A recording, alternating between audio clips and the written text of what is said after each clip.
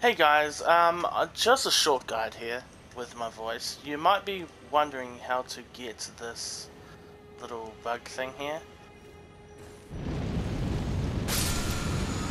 So you can do that with the torch.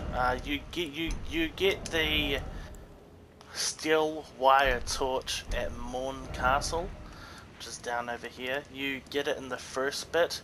Um, It'll be an item where you see all those people fighting, not near, not near the NPC you talk to give the letter to for the quest over here.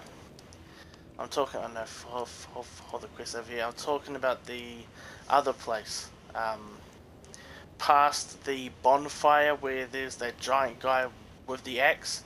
So you go past him, then there'll be this little armory type place. You go down there, then you will see one Godric soldier and two of those like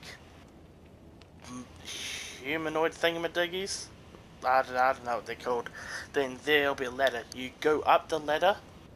Wait, why am I? Who cares? You go up the ladder, and there will be a path down there, and you'll see an item on a body.